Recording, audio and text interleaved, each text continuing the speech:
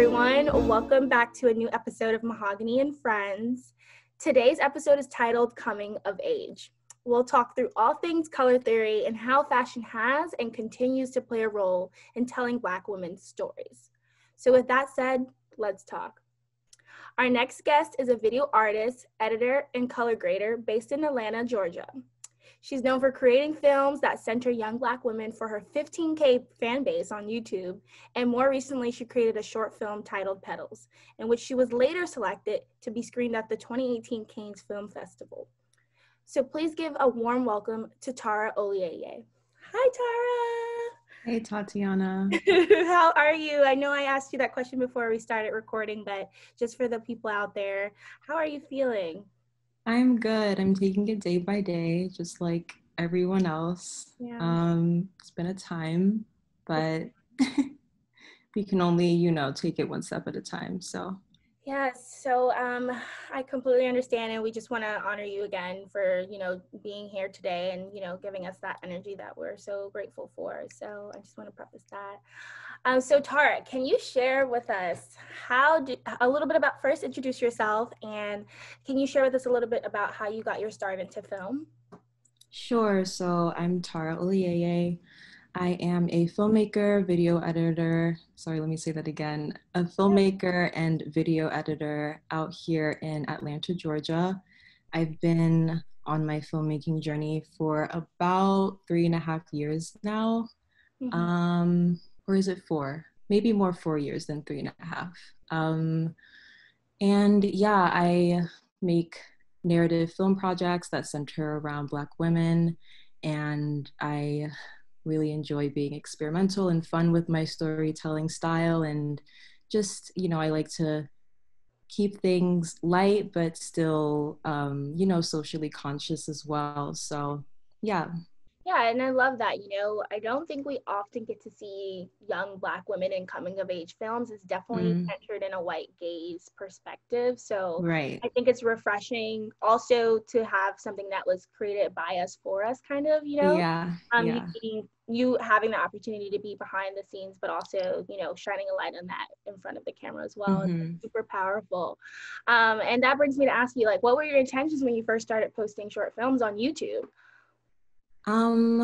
Well, it's funny. I actually had no real intention of making films up until about 4 years ago when I took a narrative filmmaking class. My first semester of my senior year of college, I was kind of dragged into it by my friends Layla and Zalea. We took a documentary filmmaking class the semester before, and I was like, we had a lot of fun doing that. But then when it came to narrative, I was like, I have no idea how to write a script. I don't know like anything about this like whole world of like narrative filmmaking. So I was very intimidated, but sorry, my heart's racing so fast. No, take your time. Like, listen, Tara is like the sweetest person I've gotten to interview so far. And, we really set out to have this conversation with you just because, again, we don't see a lot of like Black women behind the scenes. And so I'm just truly inspired and want to get an understanding of like, how do you, find this passion, for film. And yeah. And, YouTube is such a huge platform for people to, post their work. And so we're just curious, like YouTube is the platform. How did you get your start there? And like you said, it was kind of by accident, right? So yeah, it was kind of all by accident. As I, began practicing and learning about how to write scripts, I kind of realized that the reason I was so intimidated by making narrative filmmaking was because I had a very narrow viewpoint of what a narrative film is supposed to be and is supposed to look like and feel like, and who the characters are supposed to be and what stories we're supposed to like have. So as I realized like, oh, I can actually like really like insert myself into these stories, that's what made it so much more comfortable for me. And as I began to like seek inspiration in experiences that I've already had, it just kind of made the creative process a lot easier, and it made it kind of therapeutic in a way as well. So yeah, it's just kind of been a growing and like learning process And for that's me. super refreshing to hear, right? Like you kind of had to find your own style and find what worked Yeah. for you. And I'm curious to know to people who don't know your work, how would you describe your style of your films? I would describe my filmmaking style as kind of like childlike and youthful, colorful, expressive. I'm kind of like a big kid at heart. I love cartoons and movies that are meant for like 8-year-olds. That's like really nice because I feel like we live in a time where the youth is ready to be heard, right? Yeah, yeah, I think that definitely. it's refreshing to see in your work that you always center the youth, right? So Yeah, it's one of those things that I think it is still, we still have lots of work to do in the film space. definitely. And so it's really striking because one thing about your films is you use a lot of color and fashion. How Yeah. important do you think that role is in when you're creating your work and your process? So I've loved fashion and clothes since I was so young. So it's something I've always gravitated towards, and it just kind of makes sense that those two things play a pretty vital role in the work that I'm doing today. So yeah, when I make short films, the color story is always an important layer within my storytelling. For example, the last film that I made my senior year of college is called Token, and it's about this Nigerian American girl who goes to this predominantly white school, and it focuses on her struggles with microaggressions and exclusion, like implicit exclusion. And yeah, the colors and the outfits and props were mainly red, white, and blue because I kind of wanted all of the characters to kind of wear these patriotic colors, kind of like poking fun and kind of showing the irony of American life. You Right. know, how, America kind of stands on this like illusionary Like very, idea of like equality. yeah. Yeah. And everyone having like a fair shot. But yeah, through that story, you begin to, realize that like it's all really illusionary, the whole idea of the American dream. So yeah, those are kind of the ways that I like to use color in my projects to help create symbolism and help add like extra like layers and textures within my stories. Yeah, and that's super powerful because when we're thinking about from casting to how people are dressed to, post Yeah. production, like all of those factors play a huge part in the end, the end result. And I think about identity politics in the same way, Yeah. where that's such a, like, who is the protagonist, right? How Mm-hmm. are we centering those people? And again, it just reaffirms how important it is for us to be at the forefront of the work that we do. So it's really nice to hear that you are actively and consciously doing that. Yeah. That brings me to ask you, Yeah. can you tell us a little bit more about the ideas behind your most recent film, So Natural? Sure. So Natural was it was a very interesting experience. I was actually going to like throw the entire project away because I had Tell us an more. original idea for it. The original concept was supposed to be about like Black women and mental health and just overthinking and this and that. And I wanted it to be super complicated, and I had really like ambitious ideas for it. But as we decided to, do the shooting and everything like that, so many things kind of like fell through the cracks because we were also shooting on 60 millimeter film and also Super 8 film. And if anyone that's listening has ever worked with film, it's a whole different Included. experience.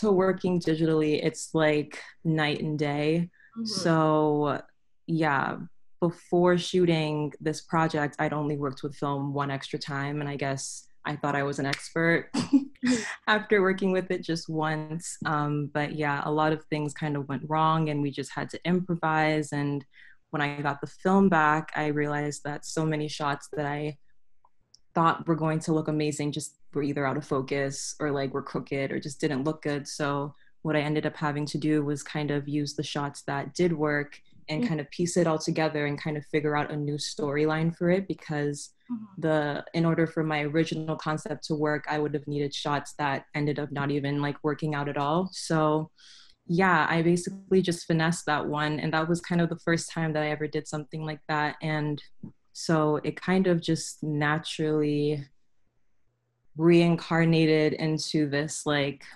film about like the sun and melanin and nature and Black women kind of returning back to nature and earth.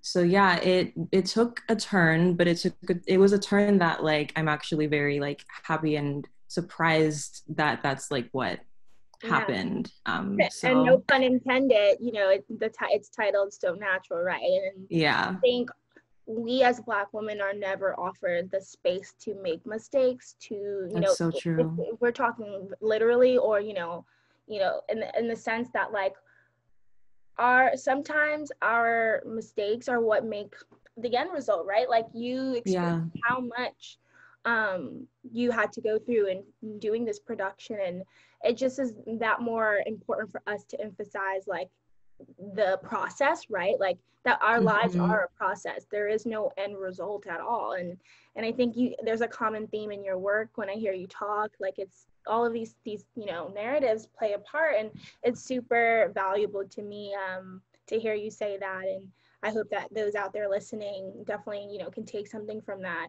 My question to you is, what advice would you give if you could do it again? How would you do things differently? What advice would you give out to people out there who are trying to enter the video production space? Yeah. Any tips that you wish you knew before you started when you worked on your projects? Yeah, I would definitely say that it's really important to be patient with yourself and just understand that like you're going to move at your own pace. And it's so easy right now to just compare and look at other people. We have such like easy access to other people's work, because of the digital space. So it's real easy to look at your work and look at someone else's work and be like, my work is trash. This work here is amazing. Look at the cinematography and the lighting and this and that. And it's just important to remember that like you're on your own path, and everyone is on their own journey. Everyone has their own lane, and there's like space for everyone to thrive. Like you don't need to have what someone else has in order to make a successful and powerful project. You may think that you need to like educate yourself like crazy and like learn up about all of these like techniques and all of this like terminology. And yes, all of that is super helpful and is great. But at the end of the day, when it comes to creating, what matters the most is heart and intention, and just being excited to see what happens and be excited to see how you've grown throughout the process, from the very beginning of you starting to the very end of the project. So yeah, it's a process. For sure. And today's episode is about coming of age. If you had to look at your younger self, what would you say to her? Like young, how young? Like kid Like, young or well, young adult? I don't want to talk numbers, but like in your adolescence, years, we're that's the moment where we're feeling the most self-conscious, where we see about the people around us and what they think about us, and we often shape ourselves based on what people around us think. And so, there's so many things that I wish I could tell myself before. Definitely. That if I felt empowered in that moment. And that's why I think when we think about visual language and we see these visual narratives play out, like we need to center ourselves so that we don't feel alone, and that we can reaffirm that like we are enough for ourselves, right? And so I'm just curious to hear how you feel. Is there anything that you wish you could have done differently, or you would have told yourself as a young person? However young you want to take it back.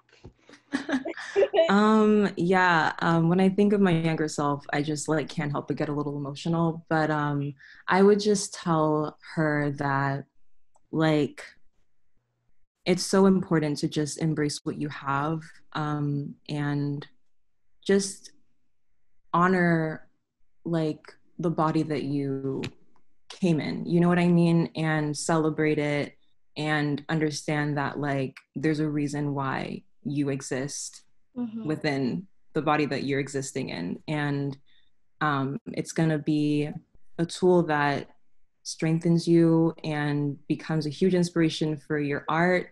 So there's no need to, you know, walk around with a cloak of shame just for existing. So yeah, that's what I would tell for my sure. younger No, that self. was beautiful. Like Yeah. Black women, remember, you existing is enough. And Yeah. you know, that might be controversial for some, but I really stand by that. And it's powerful, and we need to, you know, build community and remember that and affirm that for ourselves first so that we can shine that on others. And empathy is huge. So True. especially in these times, you know, we're all just trying to get through. And that brings me to ask you, do you have any current work that you're working on? I do, and I'm so excited about it. You feel free to share as little as much. I won't share too much of what the story is about, but it is something that I've been working on this entire quarantine. It's been a process, just like everything else in life. And yeah, I'm really excited about it. I'm just like happy to create, and it should be done in the next couple of weeks. We're, you know, reaching the final stages. So I'm like really excited to share it with people. Well, that brings me to thank you, Tara, for sharing that. And you know, that brings me to ask, how can our community connect with you online? So you can find me on YouTube. My username is Tara Ola, spelled Taraola. You can also find me on Instagram. My name is Tara Ola with 2 A's at the end. And then you can also find me on Vimeo too. My name on there is Tara Olayeye, spelled Taraolayeye. And then I also have a website called taraola.com. And I'll be sure to link all of this down below, guys. So if you want to stay connected to Tara, I will have that information down below. But honestly, this was so fruitful. I have to, you know, mention that Tara and I recorded this for the second time. And, you know, the devil is always at work, but we prosper. And exactly. I'm super grateful for, again, having you on. And we appreciate you. Thank you so much for joining me today. Thank you so much for having me. I appreciate it so much. Thank you for joining me today, and Tara, for this conversation. And I will see you guys in the next one. All right. Bye.